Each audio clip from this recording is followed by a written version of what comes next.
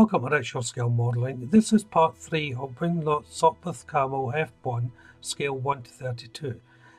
In part 2 I built the instrument panel, placed on the decals and painted it.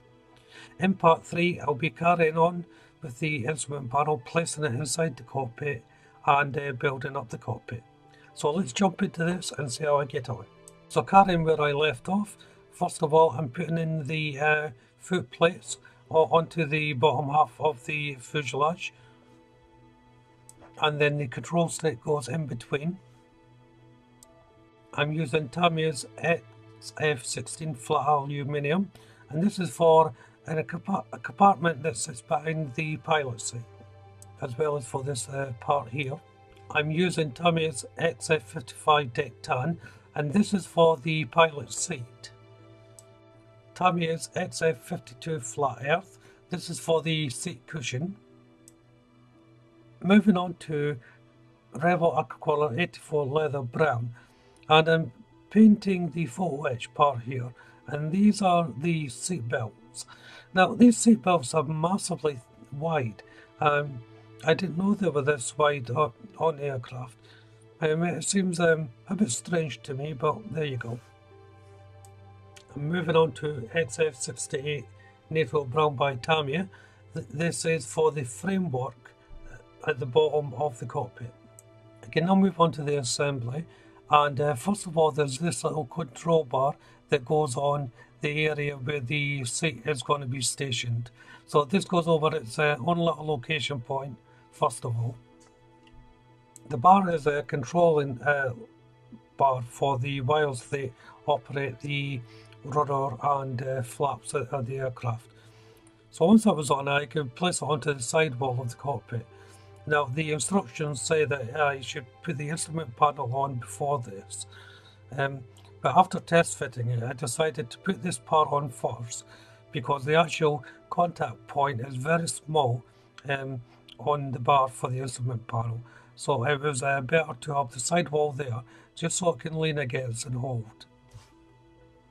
Now moving on to Tamiya's X18 semi-gloss black, and these are for the straps over this container compartment.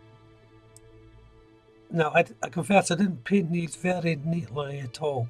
I think I had too much coffee at this point. My line went slightly off, but in the end I decided to leave it like that.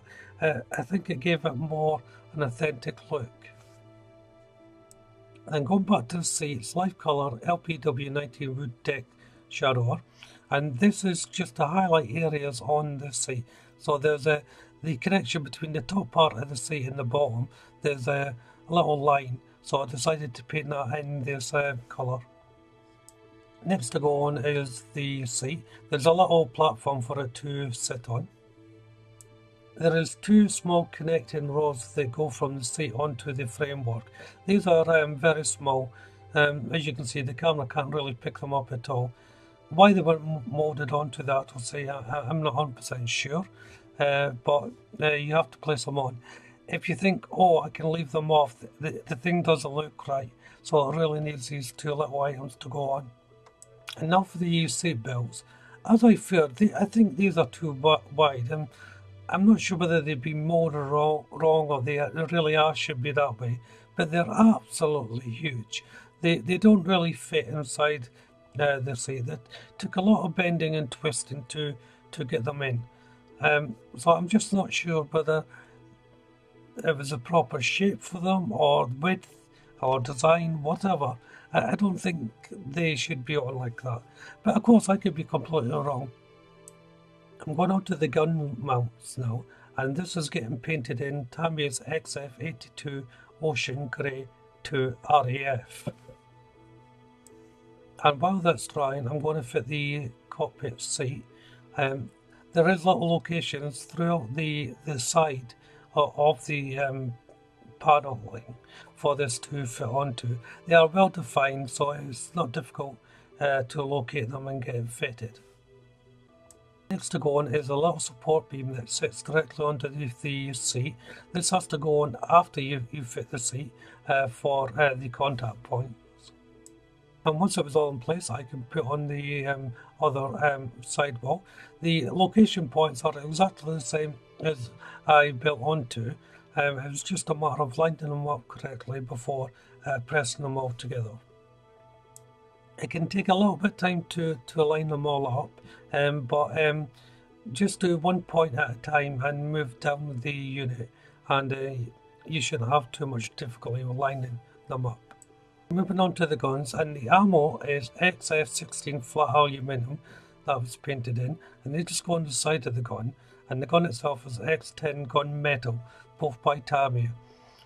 So these little ammo feeders or cases, it's important to note the location when you're building these, because they can go on both sides of the weapon, but they should only go on one side, one facing out of the mount and one side facing in the mount. So there's not a left and right as such. If you look at them, they all go in one direction. So first of all, I place the mount on, and the mount sits over the instrument panel in the little U-shaped areas, first of all, before attaching the actual weapons. And as I'm attaching these, this is where I'll end part 3. So quite a lot done, although very small processes. So if you haven't done so already, why don't you check out the channel for my other builds? If you subscribe to the channel, hit the notification bell and you'll be kept up to date on this build and all my other builds. Hit that like button and leave a comment, and don't forget to share the video. But for now, thank you all very much for watching. Bye bye.